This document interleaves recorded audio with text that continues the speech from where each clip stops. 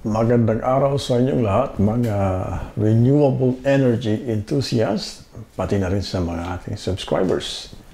Maraming salamat sa inyong pagtangkilik sa ating video at pagsuporta sa ating channel. Kung wala kayo, ay wala rin ang channel na ito.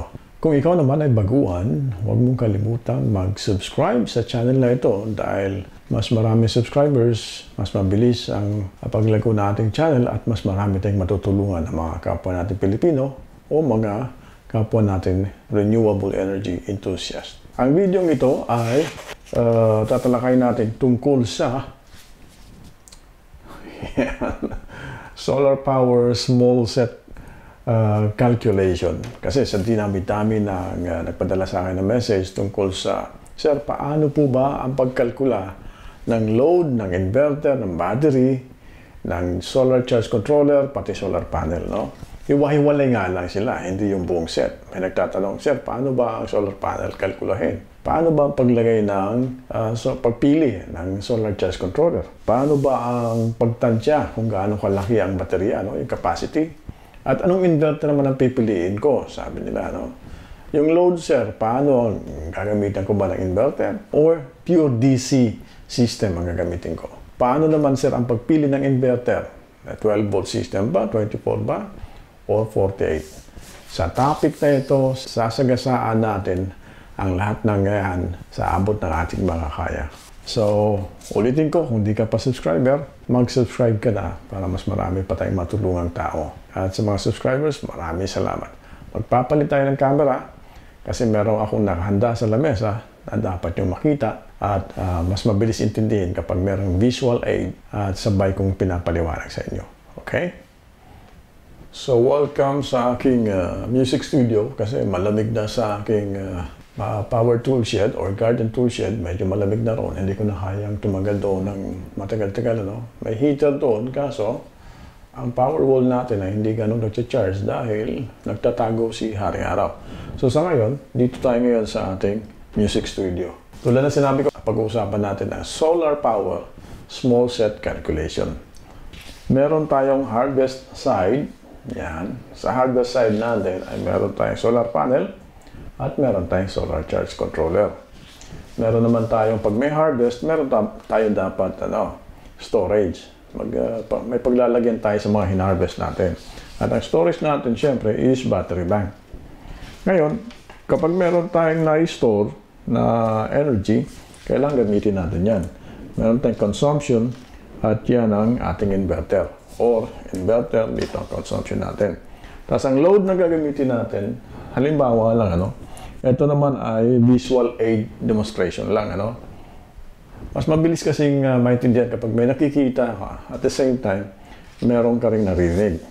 Kasi ang mata at saka ang tenga, kapag nag-synchronize, ay mabilis tayong matututo. Okay? Tapos meron din kayo makikitang cellphone. Huwag niyong yung cellphone. Pero ipaumanhin nyo dahil ito'y busy cellphone, marami nagpapadala sa akin ng mga messages. Kanina pa sila nagpapadala hanggang ngayon. Okay. Ang unang tanong ganito. Sir, paano ba pumili ng inverter? Okay. Ang pagpili ng inverter ay ibabase nyo sa inyong load. So, ang una nyong sisilipin o una nyong i-check yung load ninyo, no? Kunyari, may mga, kung nagtatanong naman kayo, paano ba sukatin ang load? Meron na bibiling watt meter na AC watt meter. Ang tawag nga doon sa ibang bansa ay kilowatt meter, no? Nabibili yon at sasaksak mo yung appliances mo doon at makikita mo kung ilan ang konsumo doon, no? Nakikita mo rin doon yung total sa ilang oras. Kunyari, ginamit pa yung appliances na yun ng ilang oras, makikita mo rin yung total.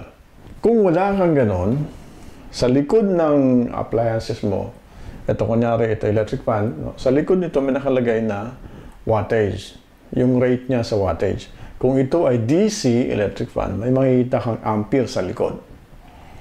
Ganon din naman sa mga ilaw natin, wattage din yun. Sa mga DC naman na appliances, may makikita kang ampere. So kunyari, may electric fan kang gustong patakbuhin, no? Ang electric fan mo ay 60 watts. Alam ko meron ng mga DC fan ngayon na mas tipid. But for the sake of calculation and tutorial, let's pretend na meron tayong 60 watts na electric fan. Okay? At meron din tayong 4 na piraso nito na LED floodlight, no? O di kaya LED lights, 4 na piraso niyan na tigti 10 watts para ma-round off natin. So may 60 tayo na electric fan at meron tayong 40 watts na ilaw. So basically ang load natin ay 100 watts. So yun yung ating load, 100 watts. Ngayon, nalaman mo na yung load mo, no? May nagtatanong kasi, paano sir kung gusto kong magpatakbo ng malaki? Okay, magbabago yung setup. Ang i-advise ko, kapag gusto nyo magpatakbo ng beyond 1,000 watts, pataas, no? Kunyari, 1,000 watts, 1,500 ang gusto nyo patakbuhin, ay mag 24 volts na kayo at ang inverter nyo ay 3 kilowatt. At kapag gusto nyo magpatakbo ng 2,500 watts consistently, no? Constant AC load, ay mag 48 volts na kayo at 5 kilowatt na yung kunin yung inverter. Pero dahil sa ito ay 100 watt lang yung load na patatakbuhin natin, sigurado ito, 12 volts. No? 12 volts ang gagamitin natin yung inverter. Ngayon, ang pangalawang tanong nito, ang susunod na tanong nito, dahil sa 100 watts, ilang wattage ng inverter? Okay. Ang electric fan, kahit paano, ay meron siyang surge. No? Kasi motorized yan eh. Lahat ng motorized appliances, merong surge talaga. Yung unang bugso ng kuryente. Either kuha ka ng 300 watts or 500 watts inverter. 12 volts. Pero kung ako tatanungin, mas maganda na ang 500 watts na inverter kaysa 300. Kukunting diferensya sa presyo, kukunting diferensya din sa standby consumption at saka sa consumption nilang as in operational, no? So, ang kukunin natin maliwanag, 12 volts ang inverter natin dito. Ulitin ko, kung lalampas sa 1,000 watts ang inyong ikukonsumo na consistent yun, constant na tumatakbo, ay mag 24 volts na kayo. Kasi mas tumatagal ang 24 volt system sa mga ganyang kataas na wattage. At kung matataas naman sa 2 kilowatt ang inyong gagamitin na konsumo consistently, mag 48 volts na kayo at 5 kilowatts na yung kunin yung inverter. Pero nasa sa inyo pa rin yan. Ngayon, nalaman natin na may load tayong 100 watts. No? At ang inverter natin ay 12 volts na 500 watts. Okay? Sulatan natin. Nakapag-decide tayo. Makapili na tayo ng 500 watts, 12 volts, inverter. Okay? So, yun yung ating side dyan. Ang load natin ay 100 watts. Okay? Ngayon, balak nating patakbuhin ang ating load ng 10 oras. 10 hours operation, no? Yan.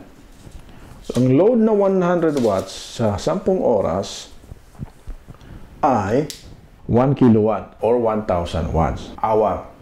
Pag watts, i-multiply mo sa hours, ang karugtong nun ay watt hour. Yun yung konsumo sa yung period na yon, sa loob ng period na yon, sa loob ng oras na yon. 1,000 watt hours. Dahil nakuha na natin, meron tayong 1,000 watt hours sa loob ng 10 oras. Ito ang pagbabasihan natin ngayon para makuha natin ang sukat ng ating battery bank. Okay? Tandaan nyo, kung natin kinuha ay yung load, kinuha natin yung load, at nag-decide tayo kung anong inverter ang gagamitin, 12 volts ba, 24 volts ba, 48 volts ba, no? At kung ilang watts.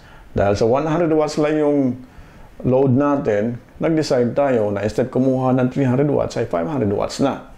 In that sense, pwede tayong mag-upgrade, magdagdag ng appliances at magdagdag ng konti sa battery bank. Mamaya, 100 watt hour yung ating consumption sa loob na 10 oras. So, dapat yung battery bank natin ay tatagal ng 10 oras. Paano tatagal yan? Okay. Straight, rounded off computation. Kung 12-volt system yan, no? Okay, ganito. 1,000 divided by 12. Papatak na 83.3 amps hour. No? Okay? Ulit. 1,000 watt hour divided by 12 volts. Makuha natin yung amps. So, 83.3 amp hour. Pero, dahil sa yan ay butal, ang gagawin ko dyan, para sumobra ng konti, ang gagawin ko 100 AH or amp hour yung battery man ko. Okay? In that sense, 100 amp hour, i-multiply pala natin ng 12, na meron tayong 1,200 watt hour. Okay? So, 100 amp hour, multiply natin ng 12 volts, meron tayong 1,200 watt hour sa ating battery bank. Kayang-kayang patakbuhin na mahigit 10 oras yung ating 100 watts na load. Okay. Nakuha na natin ngayon yung ating storage, kung anong kalaki yung storage natin. Ngayon, paano naman natin ito pupunuin? O paano naman tayo pipili ng solar charge controller para mapuno ito sa buong maghapon? Para makuha yan, ay meron tayong tinatawag na peak sunlight. Ano ang peak sunlight?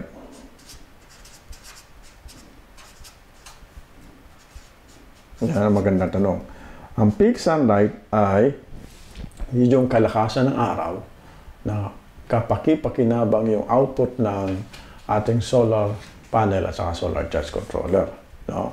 Sa Pilipinas, may average tayo na 5 hours yung peak sunlight natin sa Pilipinas. Kahit i-google niyo yan, nasa 5 hours. 5 to 6. Pero mas maganda maging conservative tayo sa computation natin. Okay?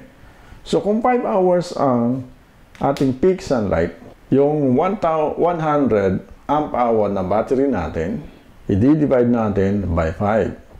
So, kailangan natin ng 20 amperes na solar charge controller. Ito na, makukuha na natin yung sukat ng solar charge controller. 20 amps SCC. Ito yung sukat ng ating SCC. Okay? Ulitin ko ba, paano natin nakuha yung 20 amps na SCC? Dahil meron tayong 100 amp hour battery, 100 amp hour divided by 5, which is the peak sunlight, no? 20 amps ang kailangan nating solar charge controller. Sa 20 amps naman, paano tayo makakuha ng match din na solar panel sa 20 amps? Ganito naman yun. No?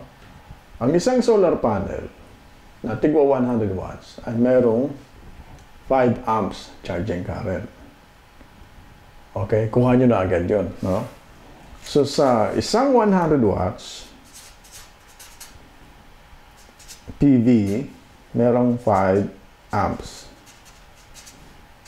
So, para ma-maximize natin yan, kailangan natin ng 400 watts PV. Yan ang ating solar panel. Kuha niyo po ba? Okay? So, yan ang pag-compute ng maliit na system. So, okay? So, ulitin natin. Tanggalin natin pa isa-isa. No? Para maintindihan natin maigi. Yep. Okay. Mabilis na recap. Ang pinakaunahin yung alamin ay load. So, nalaman natin na meron tayong 100 watts load. Ulitin ko, paano malaman yung load? Titingnan nyo yung appliances sa likod, may rating yon. O di kaya bumili kayo ng kilowatt meter. May nabibili noon sa mga electrical hardware o di kaya sa saan pa mga tindahan na nagbebenta ng mga electrical. Okay. Nalaman natin na may 100 watts tayong load. No? Itong dalawang to. Kunyari lang 60 watts. At saka apat nito na 10 watts. So 40, 100 watts. At yung ating load, nag-decide tayo kung ilang oras natin patatakbuhin. Nag-decide tayo na 10 hours natin patatakbuhin. So sa 10 hours ay nakuha natin na ang ating load sa 10 hours kukonsumo ng 1,000 watt-hour. Tama? Dahil ang load din natin ay 100 lang naman, nag-decide tayo na sa halip na kumuha ng 300 watts inverter, nag-decide tayo ng 12 volts, 500 watts inverter para may allowance dahil sa mga surge, current surge, power surge. At na-compute din natin ng ating kailangan nating battery capacity ay nasa 1,000 watt-hour dahil 100 times 10 is 1,000. At para may sobra, ginawa natin ang ating battery bank na 1,200 watt-hour. Okay? 100 amp-hour, para makuha natin yung match na charger nito, ay binase natin sa peak sunlight. No? Ang peak sunlight ay, ang average natin sa Pilipinas ay nasa 5 hours. Okay? So, 100, i-divide mo by 5, kailangan natin ng 20 amperes na SCC. Okay?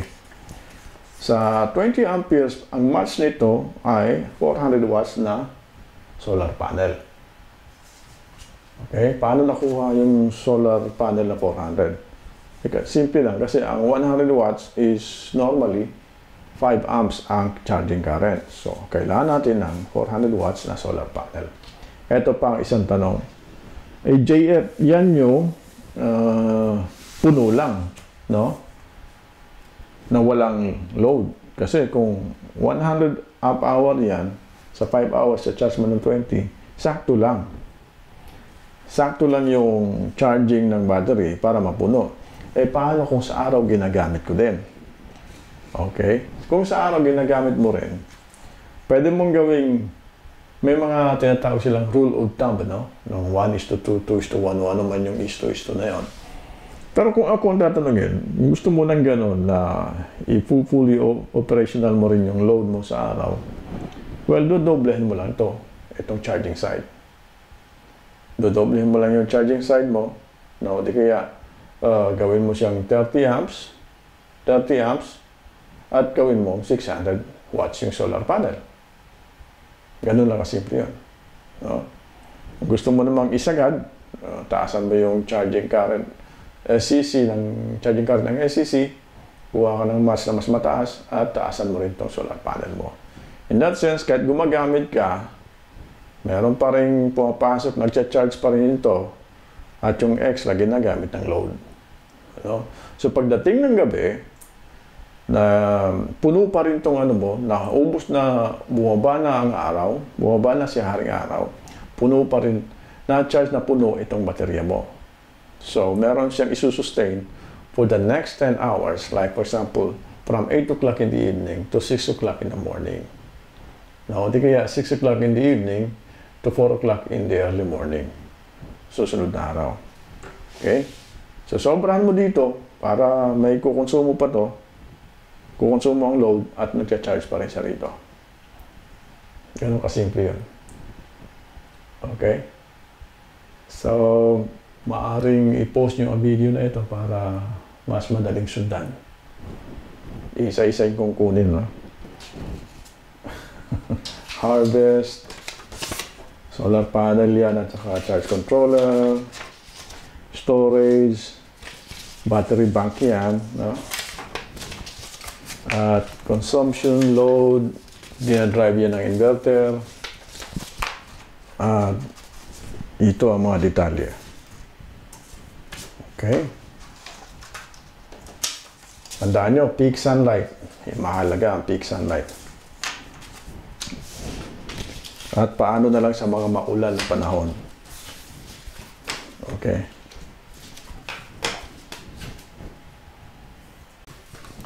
Yan ang ating tutorial tungkol dito sa solar power small set calculation.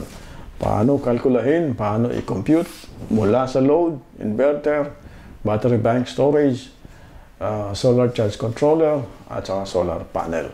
Of course, kung mas malaki ang system, meron na kayang idea. Pero parati yung ibabase sa load ang pagdi-design ng system.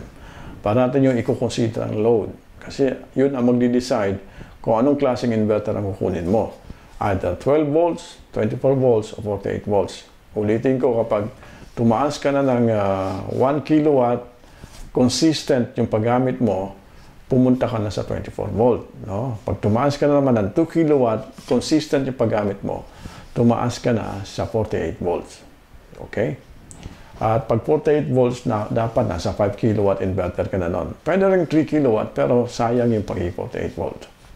Yes, sana ay mayroon kayong natutunan sa simpleng tutorial na ito.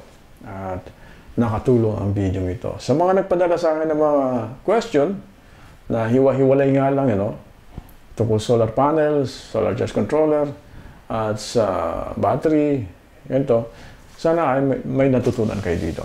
Kung meron kang karagdagang tanong, ay i-post mo lang sa comment, o di kaya kontakin mo sa Facebook Messenger, at ako'y sasagot sa abot na aking makakaya. Okay? Magtutulungan tayo, lalo na sa mga nagsisimula pa lamang. Sa muli natin pagkikita, maraming salamat sa inyong suporta. Sa susunod na video, God bless.